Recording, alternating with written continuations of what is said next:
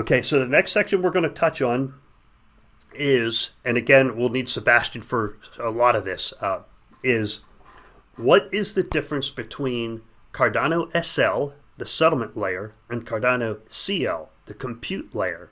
There's two different layers there. One of these layers is very relevant to the user or to the average Joe, and the other layer is very relevant to the banking systems and the advancement of technologies. They're both very important. You have to have both of those layers. But currently, the primary layer that's out there that's deployed in the field is Cardano SL, the settlement layer. So do one of you guys want to talk about what is the settlement layer? What are we actually looking at when we're talking about the settlement layer? So I just want to kind of cover the philosophical argument first. Okay, so if you think about Ethereum, which is the most popular cryptocurrency that really uses a computation layer. Let me kind of expand on that. So what is a computation layer? It's a cryptocurrency that basically supports smart contracts. That's like the simple explanation, right? And so Ethereum is the most popular computation layer. And Ethereum has no settlement layer. It's only a computation layer. There's no way to escape the smart contract functionality. No matter what you're doing, you're exposed to this functionality, right? And the kind of philosophical problem this brings up is, imagine you want to use Ethereum to run some sort of computation, right? You want to play CryptoKitties, or you want to participate in DAI or some other decentralized system that's running on Ethereum, right? You need to purchase some Ethereum to kind of participate in this computation, but fundamentally, the price of Ethereum doesn't really relate to you doing this computation. So, right, so you're doing computation, and you don't need to buy $1,000 of Ether to be able to participate in this computation, right? As long as you have exactly enough money to pay for this CryptoKitty, then you're good to go, right? And so you can kind of wonder, what is the value of Ether? If I don't need to, buy 1,000, 10,000 Ether to participate in this real computer, do I really have a reason to do so? Right? Why would I not just only buy the amount I need to participate in the computation when I need to participate in it? Right? And so this is kind of different from the philosophy of Bitcoin, for example, where they say we're a settlement layer.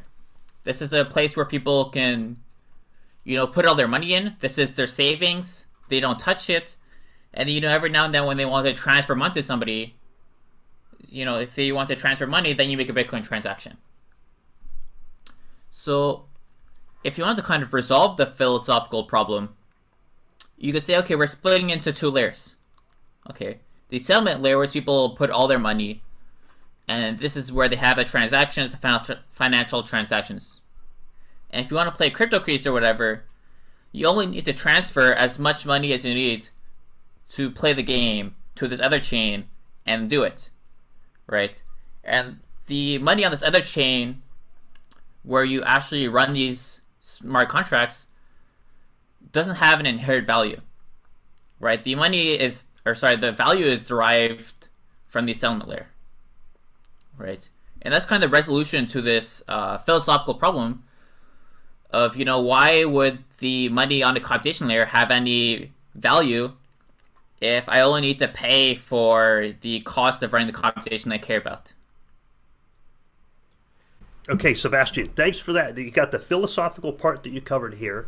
You covered the technical part of the computation layer and the settlement layer. And what we're doing with this program for the beginners is we're trying to make sure you guys understand what those different layers are and how they affect you, the user of the cryptocurrency. So what we're going to touch on next is the settlement layer. Now, it sounds complex. There's a lot of important software running in the background, but it's actually quite simple.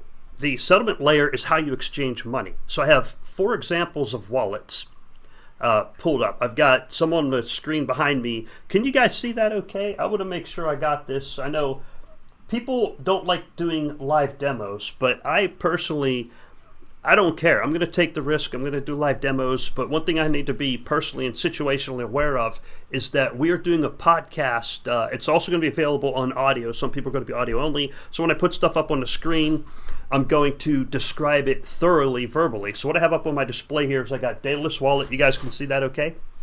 Yep. All right. It's small, but I can see it. It's kind of small. I can make it a little bit bigger. I don't have it completely. Anyway, here I have Ada Lite running in a web browser. Okay. And what I'm going to do here is I'm going to open another tab. This is in the Chrome web browser. And I'm going to launch Yoroi. I'm logged in here as Deadpool, so I'm going to launch the Deadpool wallet. Wade Wilson. Yep, Deadpool's wallet. There we go. And so there's 3 different types of wallets. I have Daedalus.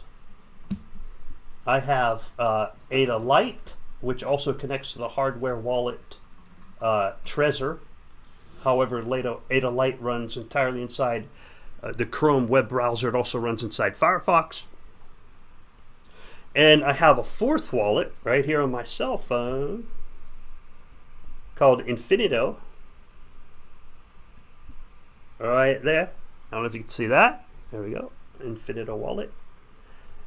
Okay, and it runs Cardano Ada. So let's start with, since we're talking about the settlement layer, we have about 15 minutes left on the program. Actually, we're down to about 10. How does Daedalus, I got to remember to turn towards the mic, sorry. How is Daedalus related to the settlement layer? Who wants to take a shot at that one? I mean, so I just want to say, I have to be careful when talking about wallets because obviously I work for Emergo, which made Yoroi, and also I did a lot of the coding for Yoroi also, so I'm super biased on this topic. So keep in mind this bias whenever I talk about wallets. Yeah, that's fine. Okay, Yeah. so started with the. Sorry, Philippe, you want to go? Yeah, Yes. I could say something. Something. So, first of all, if you're not familiar, we're talking about the settlement layer, which is the accounting layer. And what Sebastian was basically saying before, the differences between the Cardano settlement layer, the CSL, and the CCL, the Cardano computational layer, is one is running smart contracts, one is running an accounting. And the reason why they're separated is because sometimes you don't need data if you're running. You may not need the data from an individual transaction if you're running a smart contract, and vice versa. There's information going on in different realms of Cardano, and you're not necessarily, it's kind of a waste to know everything when you don't want to know everything. It's computationally expensive and may just slow down the blockchain over time. So what Rick was bringing up was the different wallets, and obviously Sebastian said before that he works for Emergo, so he has to watch what he says about certain wallets. But the Daedalus wallet, for all of those who don't think that Cardano has a working product, is Cardano's working product. It is the official Cardano wallet. You can go on daedaluswallet.io and it communicates with the blockchain. So obviously you can see from the screen that Rick has some ADA loaded up onto the Daedalus wallet, and this is part of the settlement layer. So he can receive ADA, he could send ADA, and that address that he has pulled up is going to give him the history of his transactions within this ecosystem. So I could send Rick 5 ADA right now, and it would show up shortly after in his Daedalus wallet. And this is the official this is like a full client or a full wallet. It is processing the entire blockchain. So for those who think that the Daedalus wallet syncs slow, it's because it's processing a lot of transactions, the entire history of the blockchain. But over time, new iterations of Daedalus are going to increase the speed that it takes to sync blocks and basically connect with the blockchain.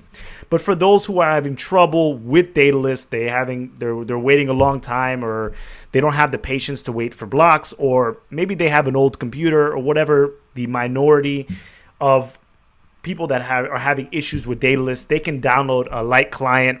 And the main Lite client, the number one Lite client, is Yoroi, and it was created by Emergo. And basically, it is a Google Chrome extension. So it's not running the entire it's not as computationally expensive as Daedalus. So as long as you can open up a Chrome tab on your Google, you can communicate with the blockchain. And it is a super light client, so it does communicate with the main blockchain and update the main blockchain. But at the same time, you can use it in a more portable fashion and increase the speed, decrease the barrier to entry to participate within Cardano. So I remember Rick was saying a couple episodes ago that he was speaking with Ruslan, and he was saying that you can pull it up on Yandex, certain browsers on your phone.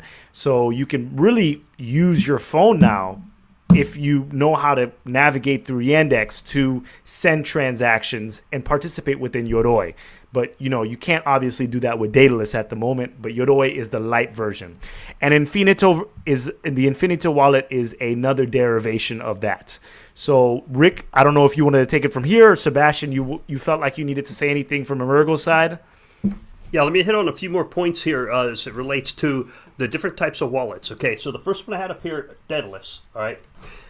When you install and run Daedalus Wallet, you're actually participating in the protocol. It's a full node. Now, I could pull up processes on here, but I won't do that on this channel. I do it on Digital Fortress, where I can edit the security things out of the video. But when you run Daedalus, you're running the back end and the front end, but it is the settlement layer, and you can conduct transactions. So the settlement layer is the wallet, and it's how you transfer value from person to person. The compute layer is the smart contract layer, and it takes care of a lot of the computations. There's a lot of things that can go on in the compute layer. I think it's relatively infinite. Runs some very fancy code on that level. But the settlement layer is the wallets. And there's different types of wallets. There's thick wallets or heavy clients. There's different words for it. Daedalus is a heavy node. It's a full node. It's a full node wallet. Okay, that's shown there.